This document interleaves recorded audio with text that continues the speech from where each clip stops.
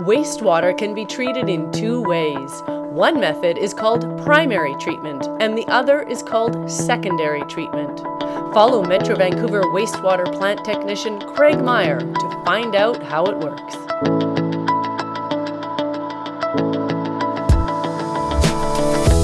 The first stage of treatment takes place in the influent pumping station, where solid debris is removed from the wastewater.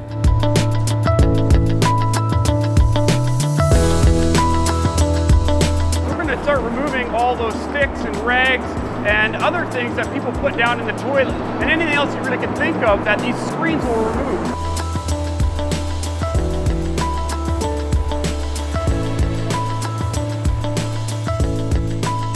As the water flows through this tank, it's moving very, very slowly. All the scum, fats, oils, and greases are floating to the top of the surface. So we're going to collect all these fats at the front of this tank, and all the heavy organic matter is settling down. At some wastewater plants, this is the end of the process, and water is discharged to the river or ocean. These are called primary wastewater plants. Other plants, however, continue treating the wastewater even more. These are called secondary wastewater treatment plants. It's time for secondary treatment. We have 4 large domes. Those are the trickling filters.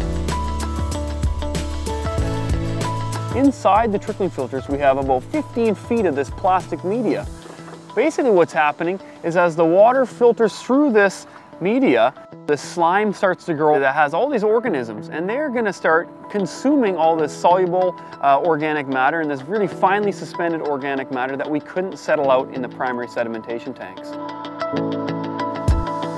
As the wastewater leaves the trickling filters, you can see those pyramid-shaped domes. Underneath there is the solid contact tanks.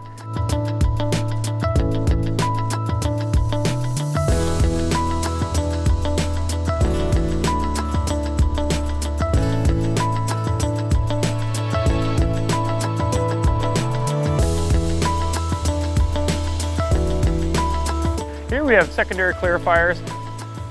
The wastewater slows down and it's going to reside in this tank for about 4.5 hours. And in that 4.5 hours, it's going to slowly settle out all that heavy material. And the water on the top is very clean. That's the water we're going to end up sending out to the river.